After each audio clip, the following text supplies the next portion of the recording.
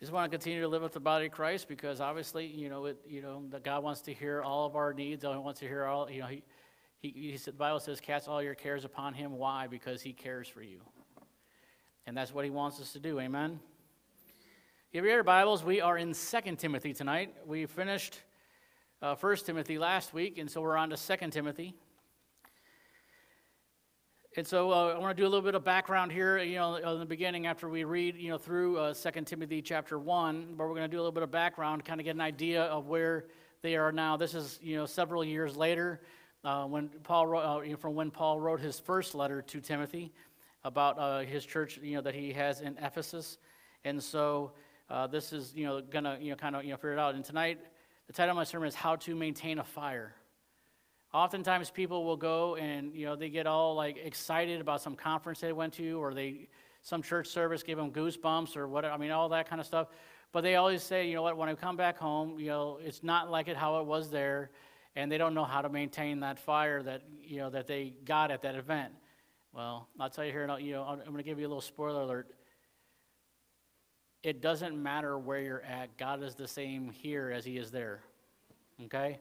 But I'm going to show you from what it says, from what Paul is telling Timothy to do in order to keep that and maintain that. So 2 Timothy chapter 1, starting at verse 1, it says, Paul, an apostle of Jesus Christ, by the will of God, according to the promise of life which is in Christ Jesus. To Timothy, my dearly beloved son, grace, mercy, and peace from God the Father and in Christ Jesus our Lord. I thank God, whom I serve from my forefathers with pure conscience, that without ceasing I have remembrance of thee in my prayers night and day, greatly desiring to see thee, being mindful of thy tears, that I may be filled with joy, when I call to remembrance the unfeigned faith that is in thee, which dwelt first in thy grandmother Lois and thy mother Eunice, and I am persuaded that in thee also. Wherefore I put thee in remembrance that thou stir up the gift of God, which is in thee, by the putting on of my hands. For God hath not given us the spirit of fear, but of power and of love and of a sound mind.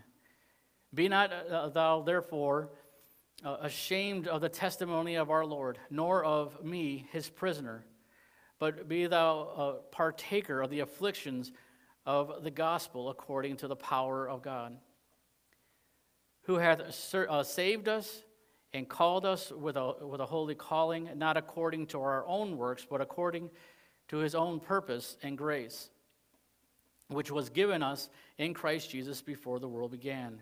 Verse 10, but is now made manifest by the appearing of our Savior, Jesus Christ, who hath abolished death and hath brought life and immortality to light through the gospel, whereunto I am appointed a preacher and an apostle and a teacher of the Gentiles. For the which cause I also suffer these things. Nevertheless, I am not ashamed, for I know whom I have believed, and am persuaded that he is able to keep that which I have committed unto him against that day. Hold fast the form of sound words which thou hast heard of me in faith and love which is in Christ Jesus. That good thing which was committed unto thee, keep by the Holy Ghost which dwelleth in us. This thou knowest, that all they which are in Asia be turned away from me, of whom Phygellus and Hermogenes, the Lord give mercy unto the house of Onesiphorus, for he oft refreshed me and was not ashamed of my chain. But when he was in Rome, he sought me out very diligently and found me. The Lord grant unto him that he may find mercy of the Lord in that day, and in how many things he ministered unto me at Ephesus, thou knowest very well. Let's pray. Heavenly Father, I thank you for thy word. Lord, I ask that your word would find fertile soil upon our hearts. Lord, that we would listen to your word, but we also be doers of your word. And Lord, that when we hear your word, Lord, that we would be obedient, that we let our words be few, but our actions speak louder than those words. And Lord, I pray that tonight that you would show us how to maintain that fire that was first given to us. In Jesus' name, amen. Quick note, this Saturday, I forgot that you announced this Saturday is we're going to the Pumpkin Barn at Shirley Farms in Obion. If you got a bulletin on Sunday, the address is on there. We will meet there at 10 o'clock in the morning. The cost is $11 per person. And just wanted to make you aware of that. We had a great time this morning at the nursing home out that way as well. And so that was a good time being able to see those that are out there and being able to minister to them and let them know. I spoke to them this morning about the assurance of their salvation, and those benefits that come along with it. You know, you just don't get eternal life, but there's a whole lot more that comes with it. And you say, well, that's just enough. Well, you know what? God blesses us abundantly above, whatever we can ask or think or imagine, right? And so just, say, hey, I'm just glad not to be going to hell. Well, you know what? There's a whole lot more that God is going to give you. So it's going to be like, Christmas, like every single day, and then some. All right. So let's do a little bit of background here on 2 Timothy and on this. So this, this second, letter, this epistle from Paul to Timothy was written shortly before Paul's death. He writes this, it's like almost like a final letter that he writes. There's a couple other letters, I believe, that he writes. One of them would be the book of Romans before Paul dies, but this is one of the ones that he writes before his death. He wants to encourage Timothy to remain faithful to the gospel. Why? Because, he's in jail, he's being persecuted, and it's possible that Timothy is feeling like, is this really all worth it? And Paul's saying, it is worth it, keep doing it.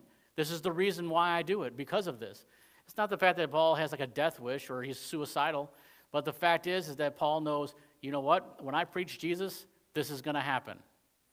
Jesus told us. He didn't, like we talked about a few weeks ago, that that life isn't fair. Things happen in life. We just go ahead and do it, and life on this earth is not going to be fair. And so for some people say, well, that's not fair. Paul was doing great things. Timothy was doing great things. But you know what? The God of this world, which is Satan, is the one that's running it. And he doesn't want it to be a perfect world. He doesn't want it to be a good thing. And obviously we live in a wicked and sinful world. And so that's why we see this. There's an emphasis in here, the need for endurance. Now we know that some people will teach that, because they read, that says, those who will endure to the end will be saved. So they say, well, you gotta somehow hold on to your salvation. You don't want to lose it. He's not talking about that, because in a parallel passage, he says that no flesh, would be saved. In other words, what he's talking about? He said this body, and he's talking about the end times. Because if you read about the end times, you read about the Great Tribulation, those going through that Great Tribulation, what's going to happen? They're going to be persecuted. They're going to be put to death. And he's saying, you know what? Basically, with all the stuff going on, it's going to take some endurance for you to, in order for you to still live. Why? Because they're going to try and kill you. And so, the fact that somebody uses those verses that are taken completely out of context, it doesn't hold water. But he's sitting there saying there's a need for endurance. You're going to have to do it. I just saw Pastor Ed Sherrill on Monday, and he was talking about how there's ministers, there's pastors, 1,800 of them leave the ministry, every month.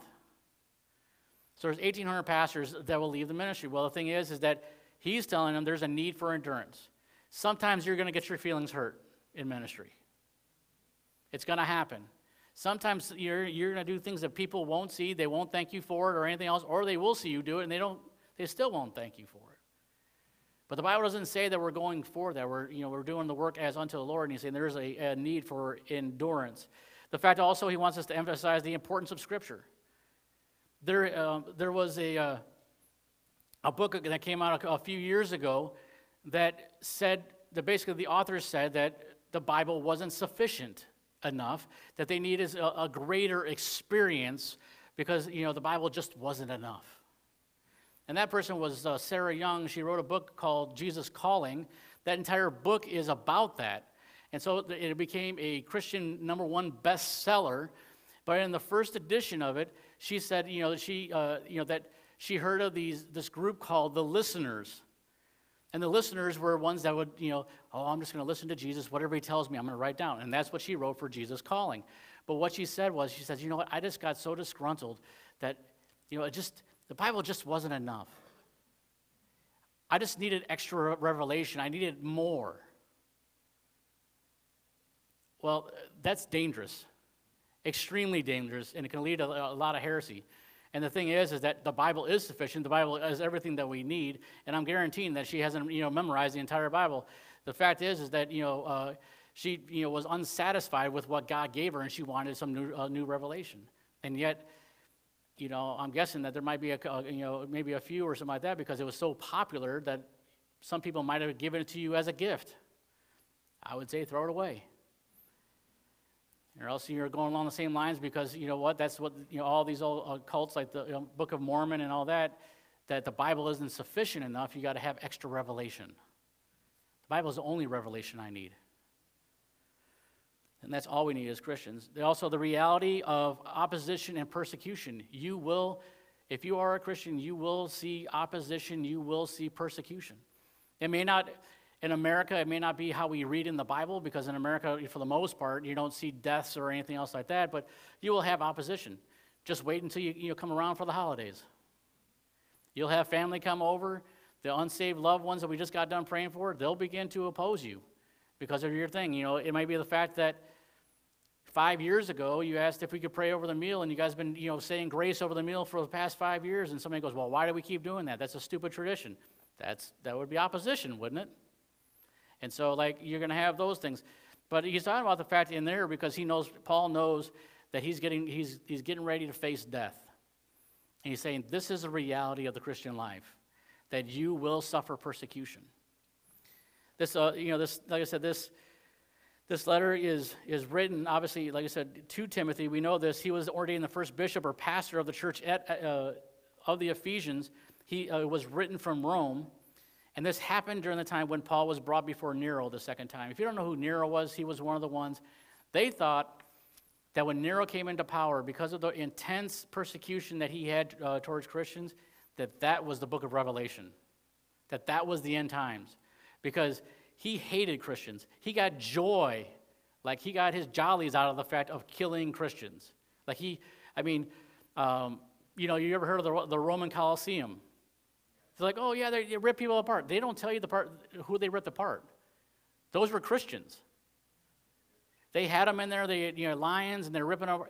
He was one of the ones that got joy out of that kind of stuff. He sat there and just, it brought excitement to his life. He was a very sick person. And so, he went around killing people. It caused a lot of the Christians to scatter, which in a sense was a blessing. And you say, well, why? How could that be a blessing?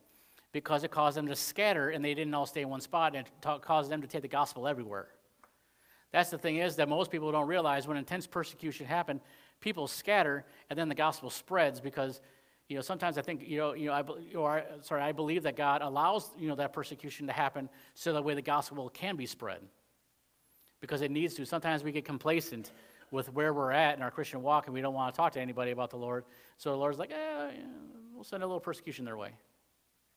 Maybe that'll rile them up a little bit, This was written around the years 50 to 70 AD, probably right around 66 AD. There's, that's the common denominator or the common timeline that they had.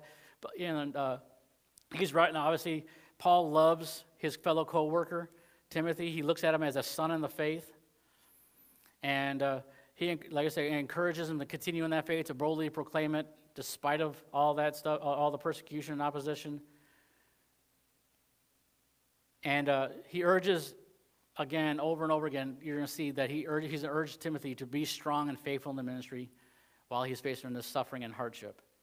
So the main key themes is perseverance in faith and ministry despite opposition and suffering.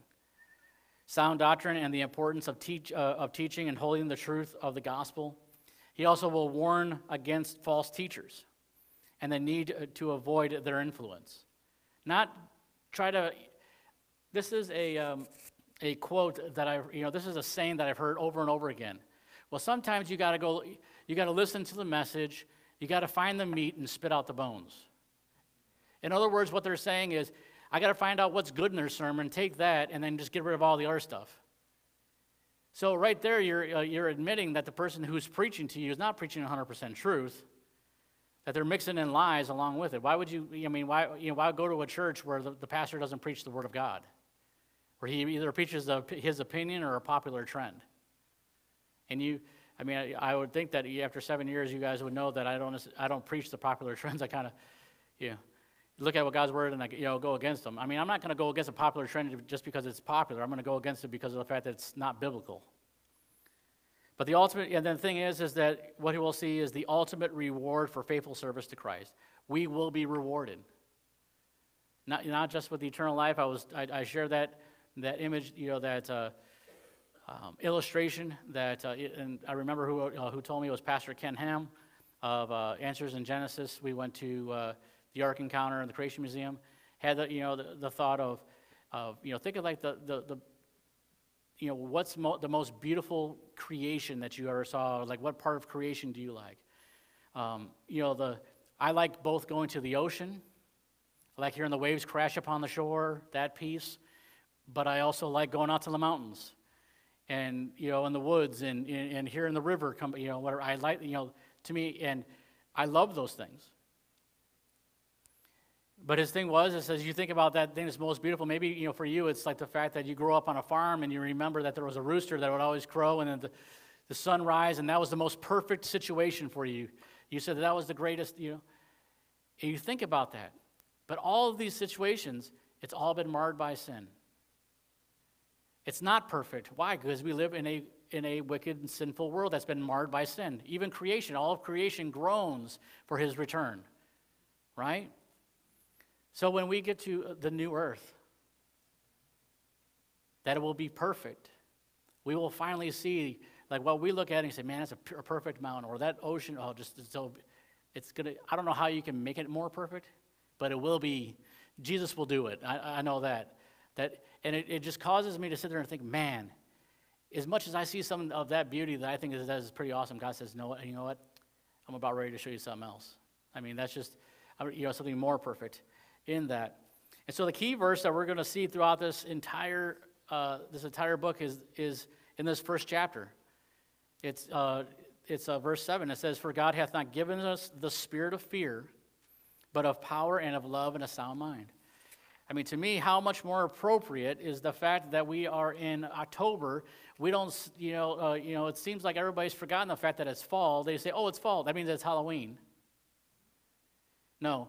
I celebrate fall. I enjoy the changing of the seasons. I'm not, following, all this other stuff. But I find it, ironic that we're going into here. Hadn't planned it that way. It's just obviously the way it worked. That's the way it works out. But that God says that He has not given us the spirit of fear, but of power, love, and a sound mind. The only thing that I would ask to somebody that that's a Christian that says, Halloween is harmless fun. It's just for kids. You shouldn't have to convince a child that is afraid of the death and all that stuff around them that it's okay. When a kid is genuinely scared of the things that they are seeing around them, that they have fear and they have like nightmares of it and whatever, and you say, no, it's okay. And you got to try and justify that. How is that? Okay, I'm going to get off on another rant, but I'm just saying, how is that like a children's holiday? How is that, just for kids when you got to like try to negotiate, you got to try to manipulate that situation in order for them to actually accept that? Because I see all that death and everything else out there, and I'm going, you know what?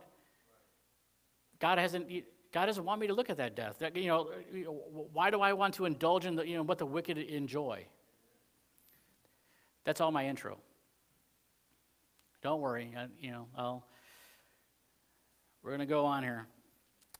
Number one is this. We're going to see Paul's love for Timothy and Timothy's unfeigned faith. This is in the first 5 verses. I'm going to read that again because I just read it, but it was a little bit ago. Paul, an apostle of Jesus Christ by the will of God, according to the promise of life which is in Christ Jesus. Now think about that. According to the promise of life which is in Christ Jesus. What promise is that? Eternal life. That they are basically spiritual father and son. Why? Because of the gospel. Because of that promise that they have in Christ Jesus. It says to Timothy, my beloved Dearly beloved Son, grace, mercy, and peace from God the Father and Christ Jesus our Lord. I thank God, whom I serve for my forefathers with pure conscience, that without ceasing I have remembrance of thee in my prayers day and night. He says, you know what? Every time that I pray, whether it's day or night, I'm always praying for you. I'm always praying for you. And this is what it says, that what he wants to see through his prayers is this: greatly desiring to see thee. So he wants to see him again, but most likely he knows that he won't. Why? Because he's on a death sentence. It says, being mindful of thy tears, that I may be filled with joy. It saddens him that he's not going to be able to see Timothy, but he's also like, you know what? When I think about you and I pray for you, I'm also filled with joy. When I call to remembrance the unfeigned faith that is in thee, which dwelt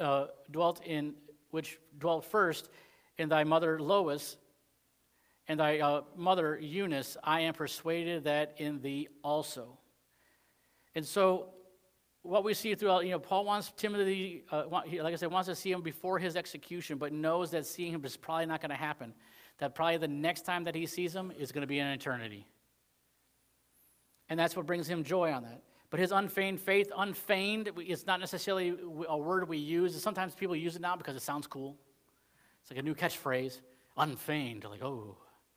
But what that sincerely means, all it means is a sincere, genuine faith. It's not hypocritical, it's not fake. It's not, just lip service. It's not somebody just coming out and saying one thing and doing another. No, it's a genuine faith that Timothy has. Why? Because he learned that kind of faith from the women in his life. It didn't seem like he had a father, or maybe his father was not, saved or whatnot if he had a father. So he learned that unfeigned faith from his grandmother and his mother. They taught him the word. And this is, the part is that they taught him. They didn't depend upon the church to teach him. They didn't depend upon the public school to teach him. They didn't depend upon anybody else. They taught him. Yes, they could, go to synagogue and everything else, and they would learn, because that's what little Jewish boys did. But they didn't depend upon that. They taught them the Word of God. It is our responsibility as adults to teach the younger generation the Word of God. Because if we don't teach them, somebody will teach them, but it's going to be a false gospel. It'll be something, don't you want to teach your children what they should know and not the stuff that they definitely don't need to know? I mean, that's one of the biggest things. That's one of the biggest things with the government right now is they want to teach everybody, all the kids, what they want them to learn in public schools, which is not biblical, which is is completely anti-God. It's anti-Christ, stuff that they want to teach. But we should sit there and say, you know what? I'm going to teach my kid the Bible. I'm going to teach them what the Word of God says. And so when they hear something from a friend or a teacher or whoever it is that's an authority that's wrong, they know it. That they don't sit there and just blindly go, oh, okay, well, they're an authority figure, so they must be right. I mean, that's how I was taught, like growing up, is that if it's an authority figure, they say it, it's gospel truth, which is very, very, that's a dangerous place to be. So the second point is to stir up the gift. This is the part about how to maintain that fire. Stir up the gift of God. Verses 6 and 7 says, wherefore I put thee in remembrance that thou stir up the gift of God which is in thee by the putting on of my hands. For God hath not given us a spirit of fear, but of power, love, and a sound mind. For one thing, in here it says that thou stir up the gift of God, or you stir up the gift of God. It's not going to be a certain song service that should get you riled up. There shouldn't be a certain pastor that has to sit there and jump through hoops, do backflips and everything else to get you riled up. It says you are to stir up the gift of God in you. That what God has placed in you, what the Word of God that He wants to instill in your life, that's something that you stir up yourself. Somebody else can't do it for you. They can't do it for you. But it says, you stir it up. You stir up the gift of God. And you're going, oh, thanks, Pastor. But it's the fact that, we want to go to conferences. We want to go to all these different, worship galleries. We want to go to, this preacher, they put revival on the church sign. You should live a life of revival. We should all, when we stir up the gift of God, it should be us saying, you know what? I want to, stir up that gift inside of me. I want to live in a life of revival. You know what revival looks like? I'll tell you what it looks like. And it's not running on top of, pews. It's not screaming around the church. It's not any of that. It's not the fact of screaming during worship. It's not any of that. Revival is when a Christian stirs up that gift of God and they actually go out and do what God asked them to do, which is see the lost saved. When you start seeing, people saved through your life, that is a life of revival. Or the fact that you're just willing to go out and do the will of God, which is to preach the gospel to people. And the fact that, revival is also the fact that you want to sit there and you want to study and meditate upon God. I know this is not like the greatest, like, oh man, this is, great, pastor. No, this is a working sermon. This is the thing that you have to work. That's why they call it the work of God. Is the fact that, it's not the fact that you're trying to get more saved. Because you can't get any more saved than you already are. Because the Bible says that you have already been saved to the uttermost. You can't get more saved. There's like, I'm 10th level salvation. You're only level 3. No.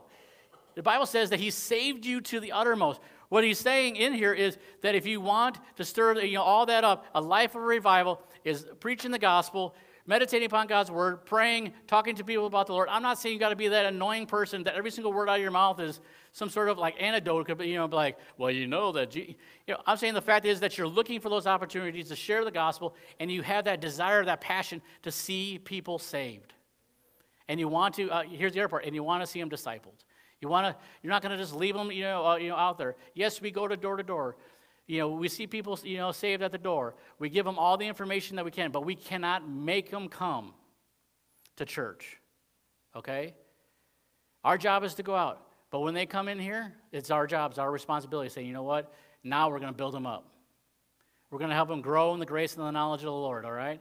So when they come in, they're ours, right? It's our responsibility. But we can't, we could send postcards, we can go visit them, but we cannot make them. Because if you make them come, you're kidnapping, and that's illegal. But the fact of stirring up the gift of God, it denotes the stoking of a fire. How many have ever been out on a camping trip? How many like camping? Like, I'm talking about under a tent. I know, Miss Tanya, I like your style of camping too. But I'm talking about the fact, but I know that Jay, will build a fire and all that kind of stuff and all that stuff. And you've been out there, and the thing is why do you build a fire? Well, they say, well, because of s'mores. People say s'mores, or they want to share a campfire and everything else, but the fact that that if you don't stoke the fire, if you don't add fuel, if you don't, give proper kindling, if you don't give it air and all that, what's going to happen to that fire if you don't take care of it? It's going to blow out, right? You got to take care of those things. And so think about, like, maybe when you're younger, that campfire, like you went out, you had a tent, and it was a cold night camping. Because it's never a warm night when you're camping, because you don't want to go out when it's warm, because then you sweat in your sleeping bag, right? So you have that, you get that, you're at this cold night, you have that fire going, that's keeping you warm, right? And you're able to sleep well, even with the cold air all around you because of the fire, but you must also keep that going. I know, do you know what the first and most important thing is in a survival situation? What is the first and foremost, the most important thing you can do? It is not, look for food. It is not shelter. And you say, well, don't you need, yes, you do need those. Or it's not any of those. The number one thing is the fire. Do you know the reason why? Because everything else depends upon that fire. Because if you're out in a survival situation, most likely you're not going to fry in fresh water, so what do you got to do? You got to get that water, you got to boil it so you can have some water to drink. If you find some food, you can't eat it raw. Obviously, unless it's like vegetables, but I'm saying if you find an animal, you're not supposed to eat it raw or else you're going to be getting sick. You got to cook it. And that fire, is also going to help you as far as, like, shelter-wise. If you're not able to find a shelter, at least you have something that's going to keep you warm while you wait. Also, it'll keep away predators. All this stuff does that. And so when you maintain that fire, you got to blow on the fire, make sure the air is getting to it. You got to add more fuel to it. You got to add more wood to it. You got to keep it from getting quenched. You got to protect it. You can't let the wind or the rain or any outside force squelch it, like we talked about before, or the fact of making sure that you maintain it and you shield it and protect it. The Bible talks about this in Leviticus. You say, well, Leviticus? It does. The Bible talks about this in Leviticus. Leviticus chapter 6. It talks about maintaining this fire. It says this in Leviticus chapter 6, verse 12 and 13. It says, and the fire upon the altar shall be burning in it. It shall not be put out. The priest shall burn wood on it every morning and lay the burnt offering in order upon it. And he shall burn thereon the fat of the peace offerings.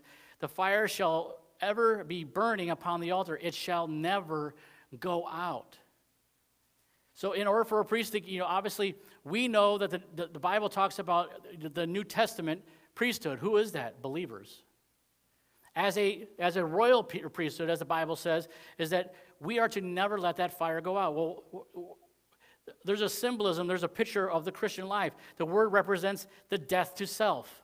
The wood that we're supposed to put on there so it doesn't go out, that fire we are to put on there is ourself, is the fact of like that sacrifice of saying, you know what, I'm crucifying the flesh, I die daily, I need to put myself on there, that includes my sin, all those things to keep the thing going. Every morning we need to learn to die to self and become more like Christ. This is how we maintain that fire. This is how we add more fuel to the fire. Because you know what? In this campfire story and everything else that we're talking about, we live in a cold, dark, sinful, and wicked world. And we must fan the flame, crucify our flesh daily, and protect and shield the fire, or else we will be cold, weak, and tired. If we are waiting for the next great meeting to happen or the next great conference to happen, then we've already been cold for way too long. If we're depending upon that in order to get us ignited, it's harder to do that than it is for you just to get into God's word and and maintain that. Because if you do it daily, those things that seem monotonous, you're like, I don't know, I'm not feeling it today. I don't know if I can read God's word because I got all this stuff going on. Those are the days where you need God's word the most. Push through, persevere. Why? Because you know what? You don't want to be cold, weak, and tired. Because you get cold, weak, and tired in a survival situation, you ain't surviving. And this is not like Hollywood where all of a sudden the person's about ready to die and all of a sudden they just find them at the nick of time. That happens sometime, but it don't happen all the time. I mean, it's not a Hollywood ending. This ain't Disney. In verse 6, we see the fact that, when he talks about the laying on of hands or the putting on of his hands, Paul took part in Timothy's ordination. He was the fact of him, of him becoming a pastor. He oversaw him. He knew everything. He was there with him, and so that's what we see there. And the fact is that Paul is doing all of this, reminding him of all this. Why? Because ministry can be scary, especially when you see other Christians being persecuted, tortured, or even martyred for their faith in Jesus Christ. That's what's happening around Timothy. That's happening with Paul. He knows, Timothy's like my dad. My spiritual father here is getting ready to be, executed here, most likely any day. My friends are getting whatever, and it could be a scary situation when you got people that are mad. How would that look nowadays? Imagine, and I don't say this that far off, and this is not really an imagination thing, the fact of you coming to church and you have to get through a crowd of angry people because of the Bible's being preached here. Would you still come? If there was if people were blocking, you're trying to block those doors and do everything possible, whatever, would you still come to this church? You say, you know what, I'll just catch it next week. Or would you just say, I'll just catch it up on YouTube or Facebook? I don't need that. Or would you say, you know what, no, I need to go be with the saints. I need to grow in the grace and the knowledge of the Lord. I want to go hear God's word. And the thing is that when that happens, because I believe that it will happen in America the way things going. When that happens, know that we're doing something right. You say, well, how is that? People should be mad. Yes, people will. We're reading it right now that in Paul's time and everything else, and you say, well, that's Paul's time. That's biblical times. No. in the life of a Christian, you will suffer persecution and trial and tribulation. Why not, if you're going to, if people are going to come after you, why not it be for the gospel? Why not it be, for Jesus Christ? Why does it have to be something political? We think that we're, they're like, oh man, I'm suffering persecution because, I did this pro-Trump post on Facebook and all these liberals came after me. And I'm like, really? That's your persecution? I would rather post a Bible verse and somebody come after me and be like, well, and go after that persecution than like, oh yeah, well, I did this post. I did an anti-Democrat post and all, and all these liberals came after. I did a pro-liberal one, and then all these conservatives came after me. Or who cares about politics? It's not going to save us. Politics is not the Savior. Politicians are not the Savior. Jesus Christ is the Savior. So if that happens, you're coming to church and the people are protesting outside and have these signs saying that we're, whatever kind of church, are you going to sit there and say, you know what, I like pastor all the way up until this happened. I mean, I went there, for 30 years, but I can go to another church. So, my question would be is, so do you want to go to a church where God's not doing something? But yet I hear all the time from people, they say they want to go to a church where God's on the move. God being on the move is a lot different than what people think. Oftentimes when people hear that phrase, God's on the move, what they think, oh, it's good song service. Oh, the preaching is, the altar service. No, when God's on the move, this is what you see. Persecution, suffering, all those things. Why? Because we need to change our mind about what is actually successful in the kingdom of God. What's successful in the kingdom of God is the fact that we are living for what God's word says. Number 3 is this: remain faithful and patient, especially in persecution and trial. I've already been kind of talking about this a little bit, but we look at this. Paul is telling Timothy, don't ever be ashamed of what Jesus Christ did for you when he's talking about the testimony of the Lord. When he says don't be ashamed, he's saying, you know what, don't ever be ashamed of what Jesus did for you. Don't ever do it. I mean, there's been times where somebody's like, kind of getting made fun of or whatever because they became a Christian, and somebody all of a sudden they just slump over. And it's like almost they became, ashamed. I'll just tell you my experience when that happened. I was like, man, this is awesome because I see that in the Bible. I see people getting made fun of and mocked and beaten and whatever, and all they did was make fun of me. That's nothing. But my wife says I'm a strange breed anyways, so, it's not the fact that I get my, whatever. It's not the fact that I get joy out of people making fun of me, but it's the fact that it's for the gospel. He also says, nor of me. Paul doesn't want Timothy to be ashamed of what Paul was going through, through either. Because Paul's going through it because of the gospel. He's going through it because of Jesus Christ. He's in prison because he was sharing the gospel. He wasn't sharing recipes. He wasn't sharing his opinion about, the new presidential election coming up. He wasn't sharing, on Facebook. No, he was sharing the gospel, and that's what they didn't like. How many times that we read in the book of Acts where they say they can be released, but they're not allowed to speak in that name again? What name? Jesus. They're being persecuted for the fact of being a Christian, for preaching Jesus. They tell them, don't talk about him, because they say if we can get them to shut up, then it stops the spread. Kind of like COVID-19, 2 weeks to end, the end of the spread, right? Didn't end it, but the thing is, it's the same thing with the gospel.